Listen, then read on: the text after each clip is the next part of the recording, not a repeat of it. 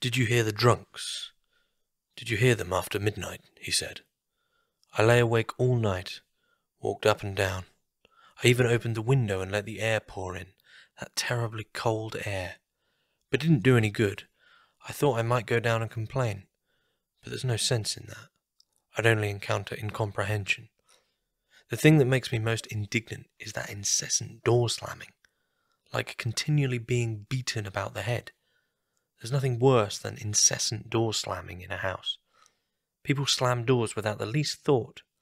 It's a trait of inferior humanity. Habitual door slamming is even capable of killing someone. My whole day is wrecked if someone slams the door, but here they slam them all the time. Imagine yourself forced to live somewhere where they continually slam the doors, a place inhabited by habitual door slammers. You're up against it, I tell you. He says, "Look at my little shoes, my little tiny shoes," and he presses on one of them with his cane. And I look at his shoes. My head is so swollen, I can no longer see my shoes. I have infinitely tiny shoes and very rickety legs. Infinitely tiny, infinitely minute shoes. And what these legs have to endure when I think of my head. I look like some sort of grotesquely swollen insect. My head is so heavy, 12 strong men wouldn't be able to lift it. But my legs, those tiny little legs, they can manage it. I always take a foot bath in the evenings now. That helps. I can't see anything with my head. It's all grey and yellow, and then the colours start to run and I see nothing but pain. An extract there from Thomas Bernhard's 1963 novel, Frost. Frost, with a single word title, Frost is fairly articulate considering what it is. It's a cold, bleak, depressing, miserable, pessimistic novel. And of course, I thoroughly enjoyed it because that's my kind of thing. Frost follows an unnamed young Austrian who has accepted a fairly peculiar assignment, and it outlines a fairly intriguing and peculiar plot device in a way. So it's about a young Austrian who is undertaking medical studies to become a doctor, and his superior assigns him a task of traveling to a mining town, a very bleak mining town in the mountains called Veng, to clinically observe an aged painter called Strauss, who is his superior's brother. There is sort of a catch, but it doesn't really matter, and you find out why fairly quickly.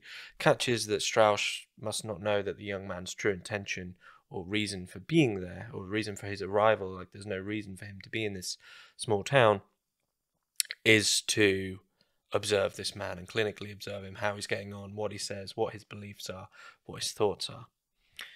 So he poses as sort of a law student with a love of Henry James. And they very quickly become what you might consider friends amidst a very small cast of local characters, all of whom, in my opinion, blend into one each other in a very interesting way. Not in the sense that they're badly written, but in the sense that this town itself is a very subsumptive beast in terms of human energy and feeling. So the other primary characters really are an engineer and a landlady of the local inn, which is really where a lot of the action of the novel takes place. Now, the first thing, this all happens very quickly, and the unnamed protagonist spends about 30 days, I believe, might be a little bit less, 26 days he spends in the mining town with observing Strauss. And these are all listed throughout the novel. That's the sections the novel is split into, is the first day, second day, third day, etc. And so really what you're watching is a progression of, in a way, psychoanalytical transference. Who is going to win the day? Who is going to win? What themes and thoughts and ideas are going to win? What successes and ideas are going to be developed? And of course, one would immediately think, well, we need to know what this Strauss fella is like. Well, Strauss is extremely pessimistic, Chiron-esque Schopenhauerian pessimism, which borders on misery, which isn't something I'm always as keen on. I think there's a definite difference between pessimism, cynicism, depression, and misery. And being miserable is sort of a whining for me. Miserable is whining about the situation as opposed to theorizing about it and sort of utilizing the bleakness of the situation to open up something in the human condition. So Strauss is constantly, just without even really being asked, reeling off page after page of pessimistic monologue about the most minor things. There, the example I gave of door slamming, this very minor thing which suddenly unfolds into an understanding of what it really is to be human, both generally and within this mining town.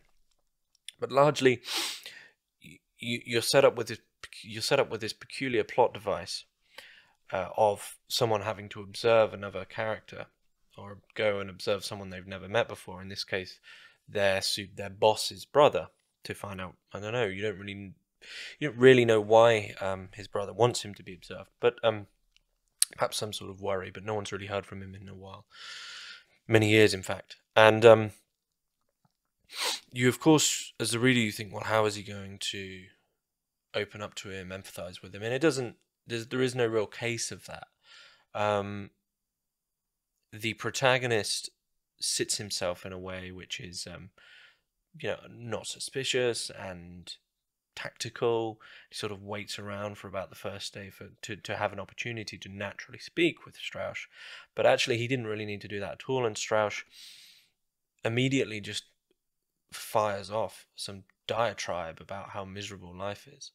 Now, one thing, this is the first Bernhard novel I've ever read. So I came across Bernhard online when I was looking up pessimistic novels, because I enjoy pessimistic novels. And some people believe that Bernhard's pessimism is unmatched. I certainly think it's unique. And I didn't really know where to start. And this is his debut novel. And one comment said that actually, if you're going to enjoy Bernhard's work, in a way, they're one and the same in a good way. You will enjoy, if you enjoy one, you'll enjoy them all. So I did thoroughly enjoy this, but it does have its negatives, which I'll get to, which it appears Bernhard rectified in a way. But I thought, well, I'll begin at the beginning, and I believe Bernhard was just in his very early 30s when he published this, and it's an amazing debut.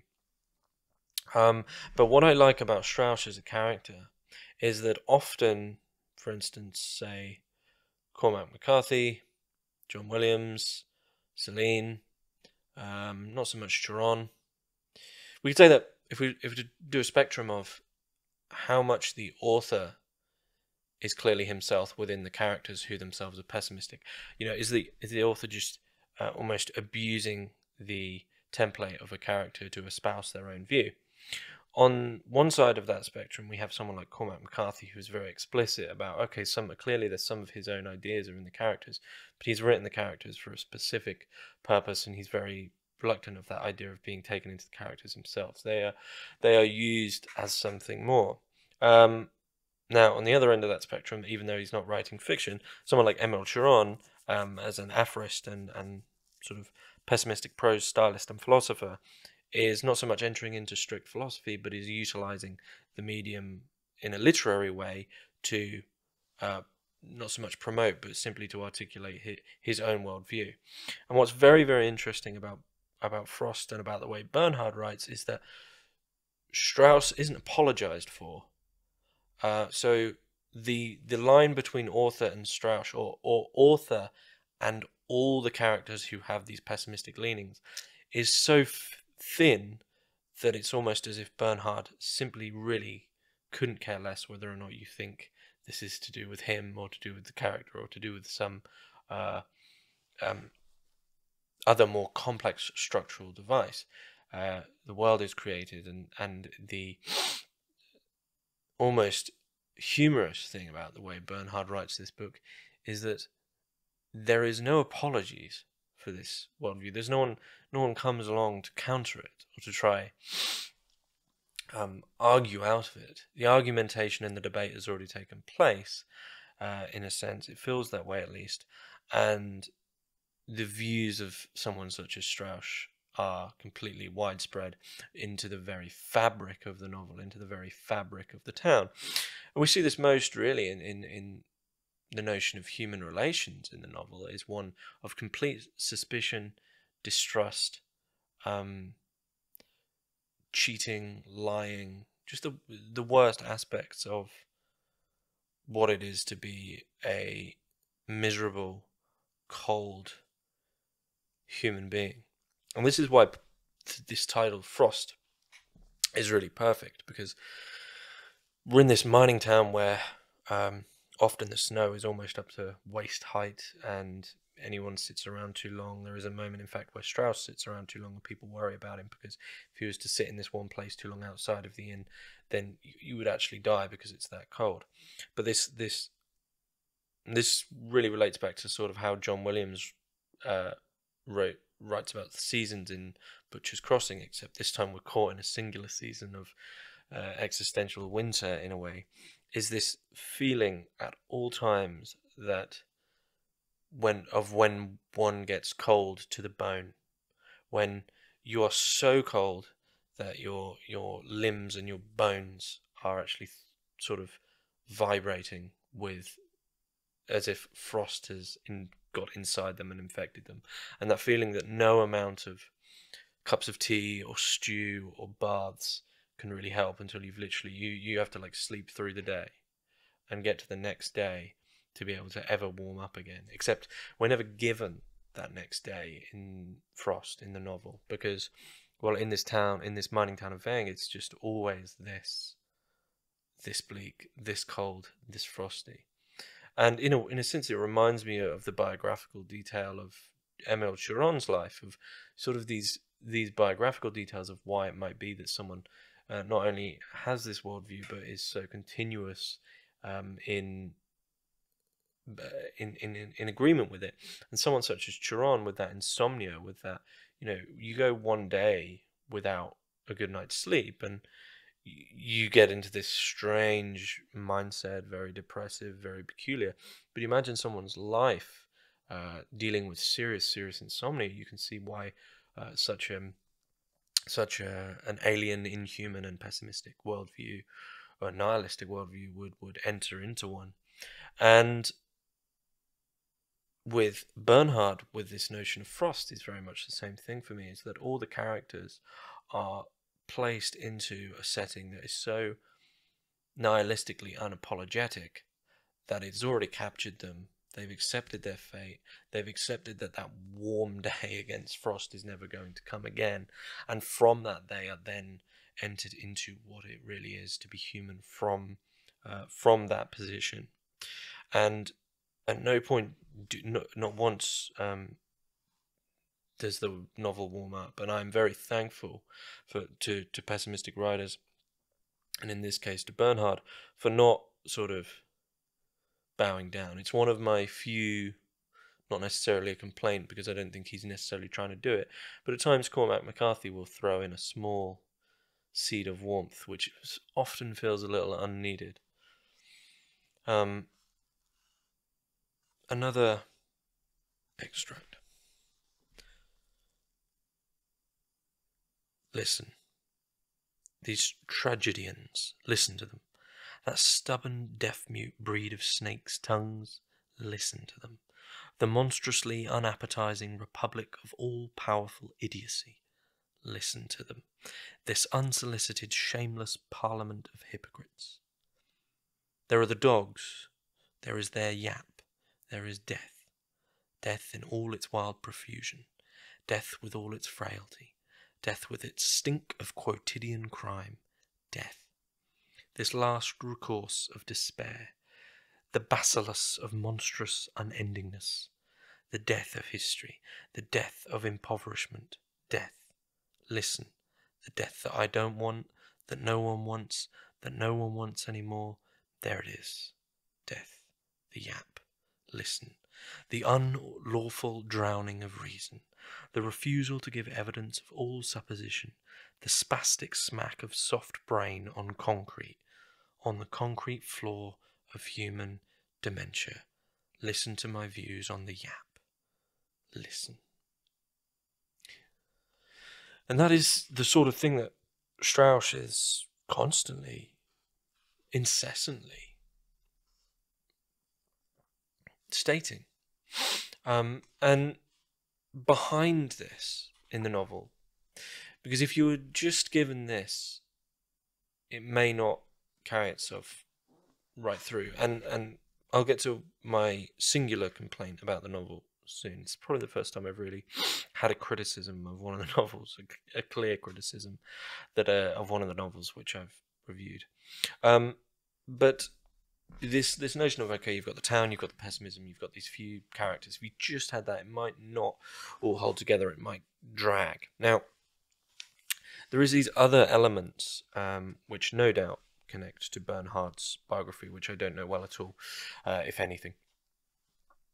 First one is war. This war as a background of the mining town being near a forest, which is a fantastic scene in the novel, which is recounted in almost in memory, a cyclic memory of the forest,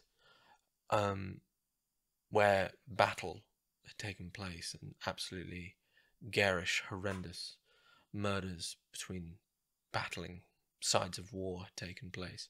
Was over time, they just ignored it because they didn't want to go back there, and there's all these bodies. Then eventually they had to go in there and deal with it and bury the bodies, and then slowly they would salvage from the tanks. But as people opened the tanks, they'd be blown up, and so over time, the war, which is long since ended, long since gone, the sort of platonic form of war, or the essence of war, still resides in these peculiar artifacts which people went to salvage and just ended up killing them. And slowly, this forest, which had all this sort of war detritus, was either buried or taken away.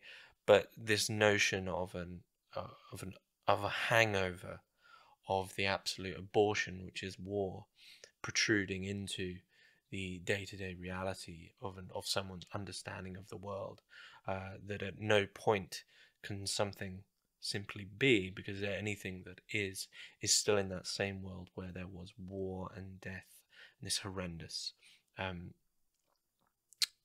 famine.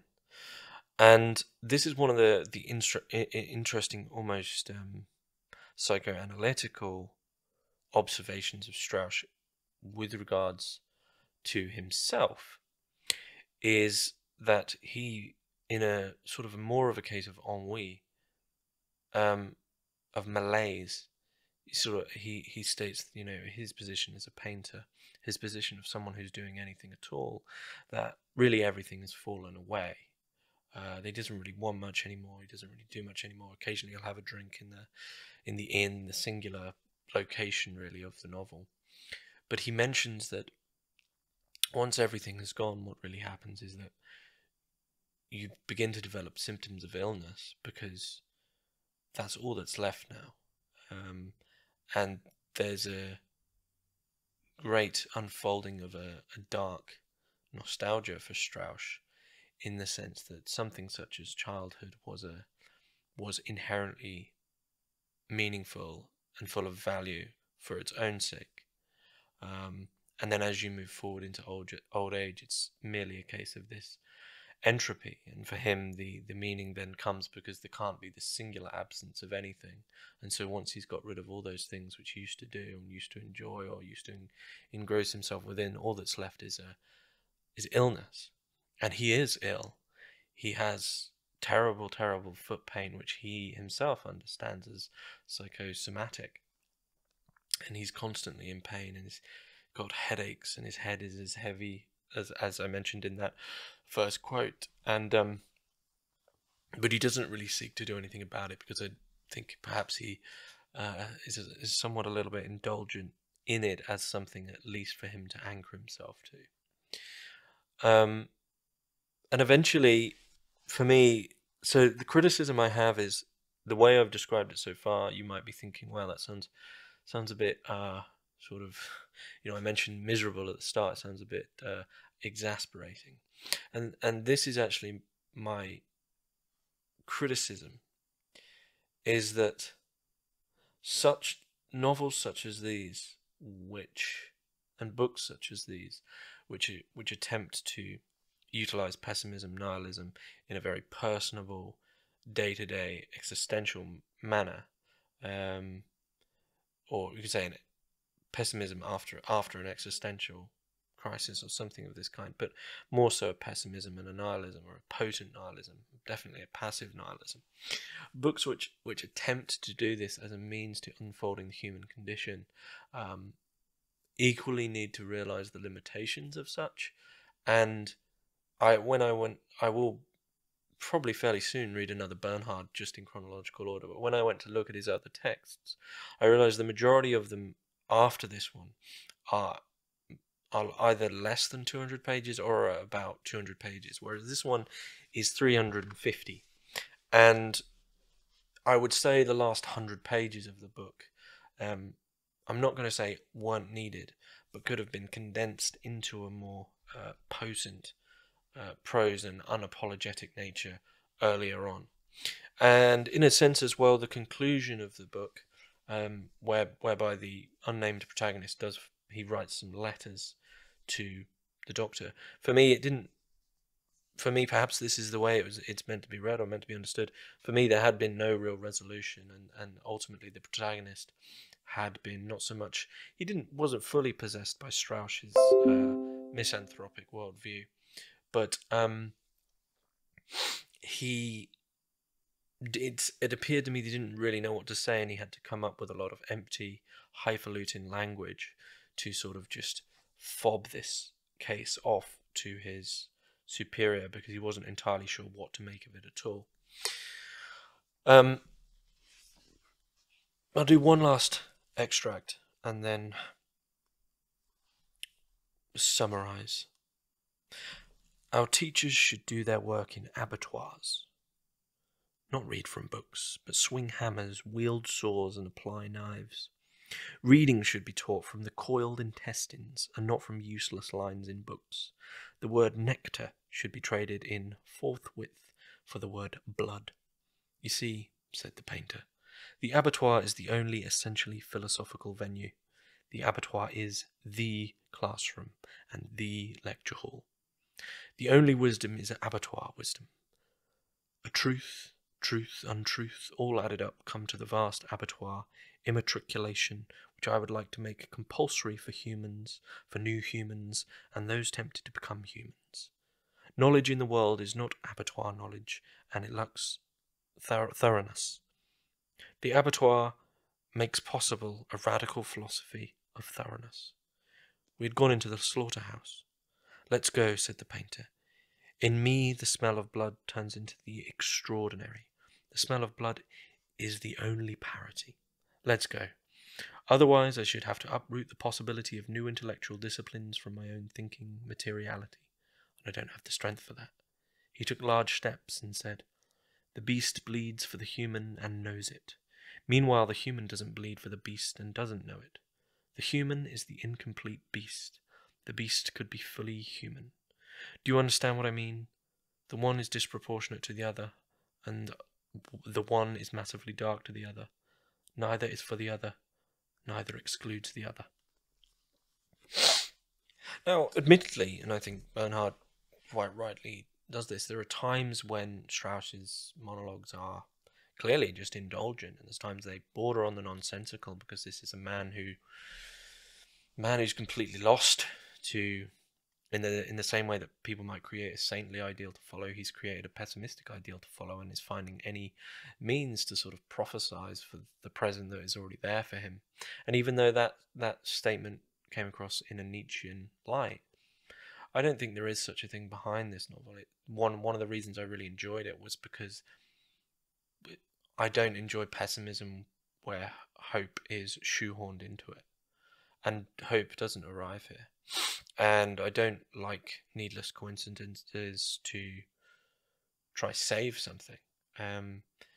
This is maybe I'd even say it's like post-pessimistic, or pessimistic realism. If we think of Mark Fisher's book, Capitalist Realism, in that political acceptance of capitalism as already winning the day, like you have to accept that it's already here. Frost is a post-pessimistic novel because it's not a question of whether or not it's going to be there's going to be meaning or value. There isn't. They are gone. We are in this. This is what we have to accept. And Strauss is someone who is perhaps in that in-between space before something might be built, and that's the worst space to be, because he's perhaps had a taste of some old, he used to be a painter, so he's had a taste of beauty and art and value and meaning and family, as we figure out earlier on. He's had a taste of that, and so he's in that immediate space, and likely knows he will, he's too old now to really begin to build something anew in a creative sense. And so he's espousing just a view of transition into something else, which he can't really see if there's ever going to be that thing. But Bernhard doesn't comment on either or side, because there isn't enough time to do that. These people's lives aren't long enough for that. And so we're caught in this, we're caught in a frost, right? That's what a frost is. Maybe that's the only place you could find some hope if you really had to look for it. I don't really care about that, but the town Veng probably is never going to not be in a frost because it's in the mountain. But the notion of a frost is not a full wintry snow, and also not a full spring day, as this thing that just bites into your very being. But also we can admittedly state that frost is a state of becoming. It's an immediate state. So that is also there. But it's an enjoyable novel. Well, enjoyable if you're into pessimism, such as myself. It really is great. As a debut, it's absolutely astounding. It does drag. I will admit it does drag. It didn't need to be as long as it is. And it's nowhere near his most well-known work. It's his first novel, and not the one as many people are talking about. So I'd like to actually slowly go through his novels. But I like to, instead of really giving a disclaimer, I would give it 7 or 8 out of 10 if I was to do that. But this is a novel for the months of August and February, when nothing's happening, and the coffee's burnt, and you got up too late, and the day's already gone, and you need something to do, and you need a master who isn't above you, but is above you in your misery. They've been more miserable than you. And it's a great book for that. And I highly recommend it for those times. Thank you.